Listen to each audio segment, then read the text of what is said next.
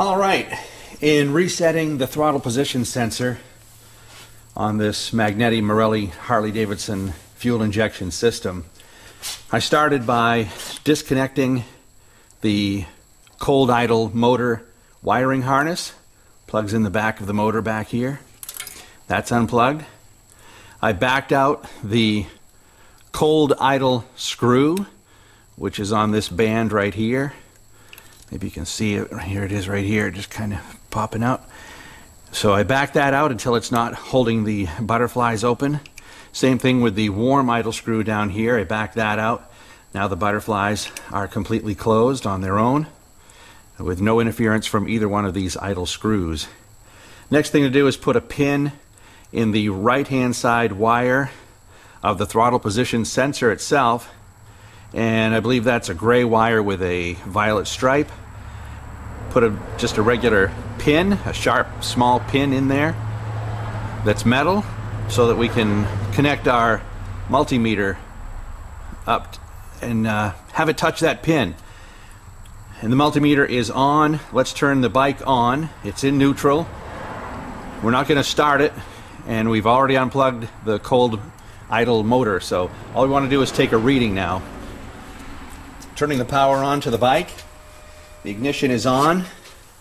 Checking our connection here and at ground.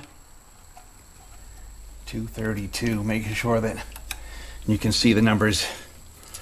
The numbers do change as you rotate, and I have overload, as you rotate the throttle.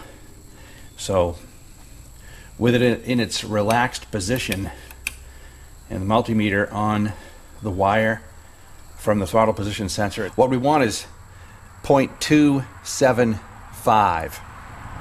So I'm going to loosen up the set screws and we'll adjust this till it reads 275 with the throttle bodies totally closed on their own.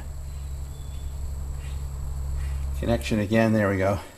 0.228. I've loosened up the set screws to the throttle position sensor, and it's very sensitive. Rotating this back and forth.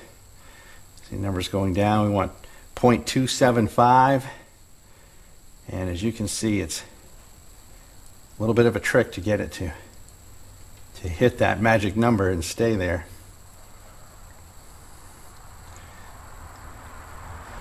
Very sensitive to set, and that's why this really should be left alone.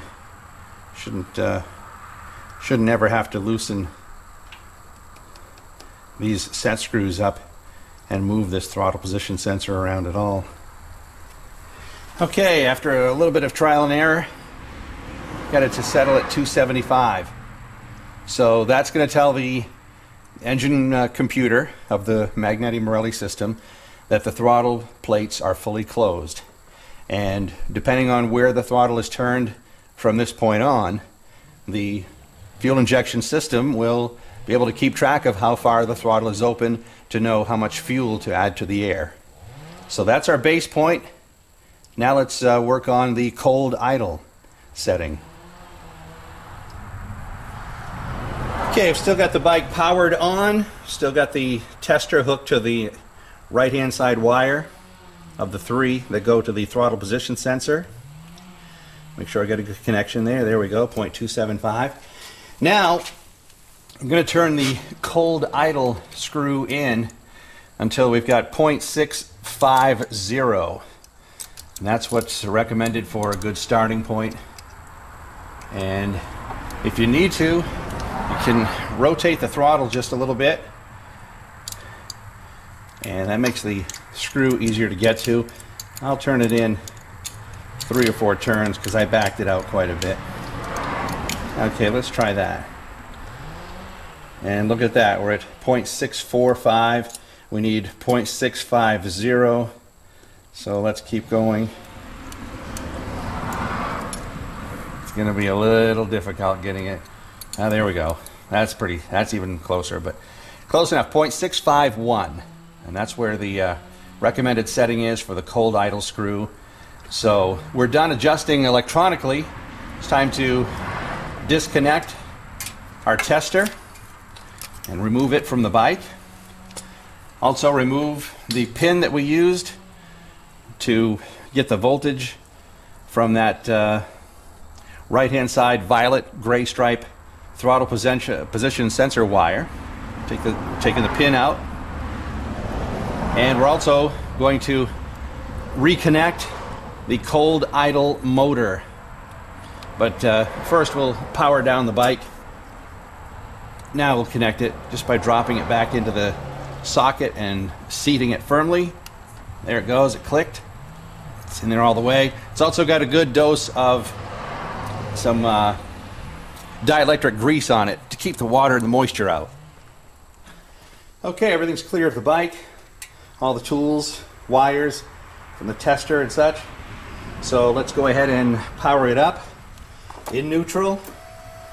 Engine light is on. Engine light just went out. Let's fire it up.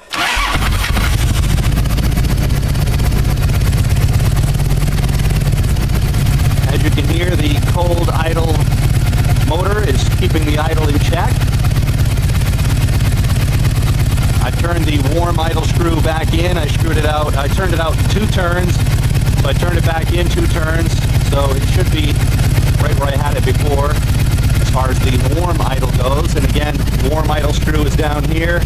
Cold idle screw is in the back on this rotating band. They're both a Allen hex screw, and I believe it's a 2.5 millimeter wrench that fits those. Then it was just a matter of setting the warm idle screw so that once the bike warms up and the cold idle motor relaxes, it'll come to rest against the warm idle screw setting after the bike warms up.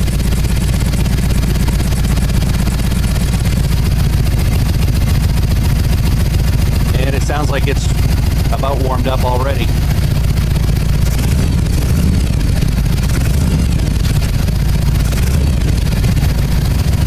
Probably a good time to take it for a test drive.